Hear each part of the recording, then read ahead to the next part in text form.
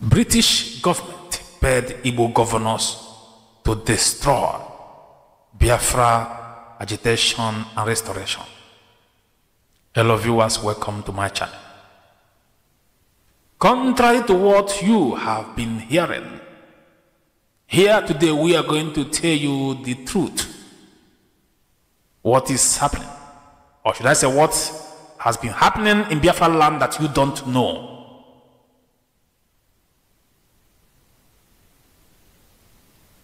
Before Nnamdi Kanu was kidnapped with the help of British government and Igbo governors,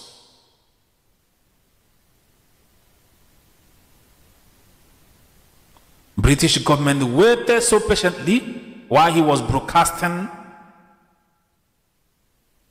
hitting them so hard, including their so-called Katina Lang, who happens to be British envoy, High Commission in Nigeria.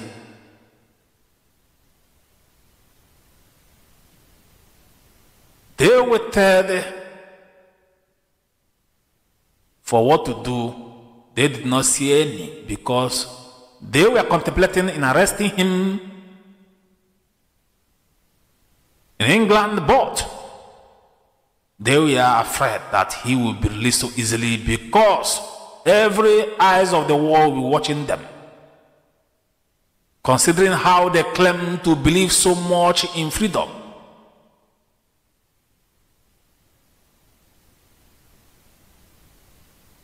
After some time,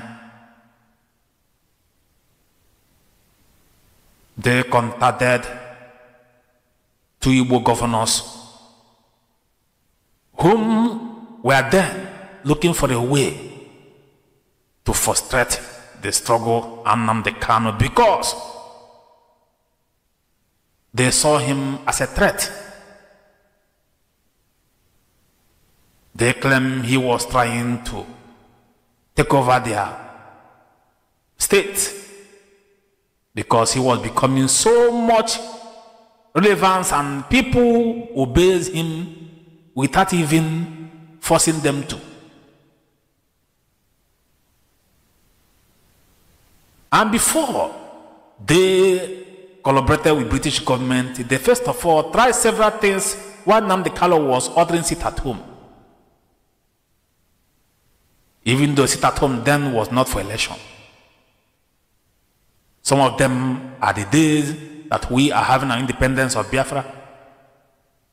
And what these governors was doing is they were doing everything possible to cause confusion, to use doubt to cause confusion.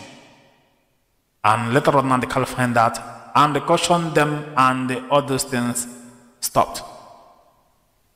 When they saw that they could not succeed in using our people to fight those of IPOB, what they did when the British High Commission Katina Lang contacted them and explained to them what British government want, they accepted it immediately with millions and millions in hundreds of dollars paid to them.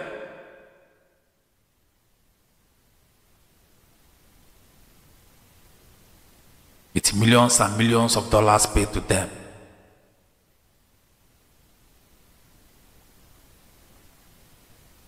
And then Nnamdi Kanu plan started how to kidnap him. British government were the people who planned everything, though some people sold his movement where he was.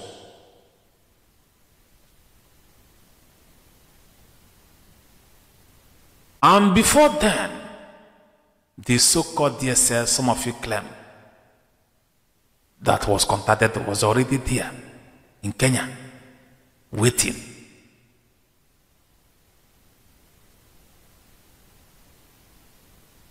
This was a mission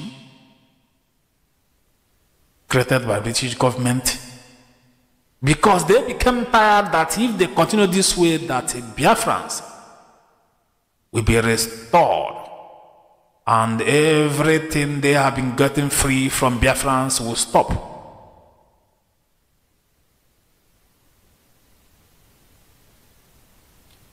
After Nnamdi Kanu was kidnapped,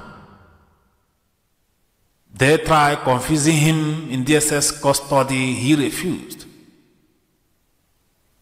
This thing I'm telling you started in Kenya. They started trying to convince him in Kenya. He refused. That brings about the torture that he went through in Kenya. Later on, they brought him back to Nigeria. The same thing started. But he continued. They tried to cajole him. He refused. Totally. Now they decided to switch on to plan B. And what is that plan B? The plan B is your Igbo governors. To create a confusion in Igbo land. And don't forget that David Umar has threatened before that he will create confusion in Igbo land against Nnamdi Kanu. So what this man did was to create confusion in Igbo land by creating criminals in the name of whatever. What they do, they pay them, they cause confusion, they blame Ghost Distance Security Network, and this is what they will be doing continuously until ESN is tagged terrorist group from by the war power. Haven't you seen the last index? The last terrorist index? What went on there? What I'm trying to tell you right now is British government is enjoying the games they are playing. Since Kanu cannot accept their offer and drop their agitation, they must use our people to cause confusion, to destroy our movement, to destroy Biafra struggle, to destroy Biafra restoration, to destroy ESN after ESN is created by Nnamdi Kanu. This is the plan.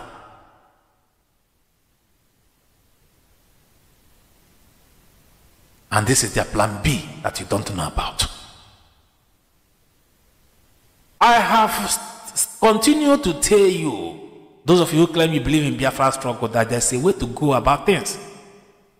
If not, if you are too much confident, you will be destroyed. Men who are trained, reason, men like us. This I've told you. I want any of you who they close to that man called Dave Umahi or knows of them to openly swear with Amadion, even though some of our oracle is not destroyed by DSS because of how they venture into our forest to cause several things to destroy our oracle. But for me, I think Amadion is still active.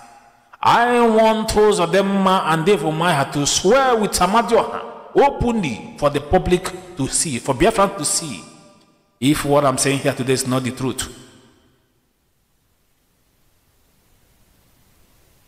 If they can succeed in doing that openly, then you wait for some time, nothing happened to them. Now, don't listen to me anymore. Don't listen to me anymore.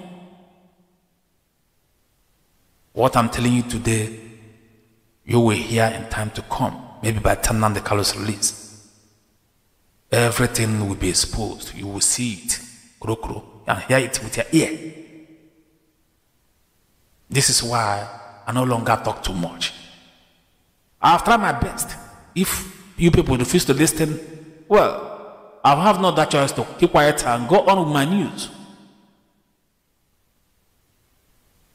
Our brothers should be careful on whatever they do. They should be careful whatever they do because there's a plan B game going on right now. And that plan B game is killing of our people to get them to retaliate. That is why CESN are not going around attacking this unknown government, some of them who are killing our people. Because that is exactly what they're expecting them to do. So that they will say, you see it, they are terrorists. I will no longer talk too much. Stay blessed. Cheers.